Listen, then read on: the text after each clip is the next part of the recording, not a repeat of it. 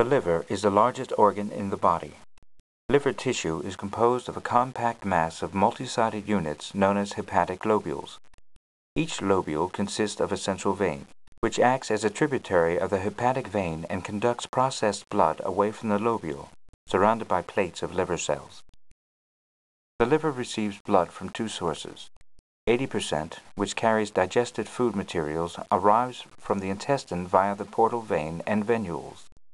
The remaining 20% is oxygenated blood from the heart, which enters through the hepatic artery and arterioles.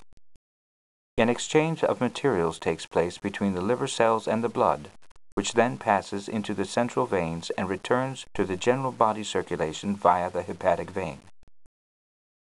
Sinusoids, spaces between plates of liver cells composed of tributaries of the hepatic artery and portal vein, conduct the blood flow to the central vein.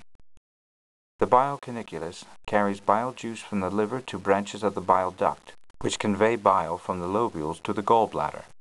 When an adult is at rest, about 2.5 pints of blood flow through the liver each minute.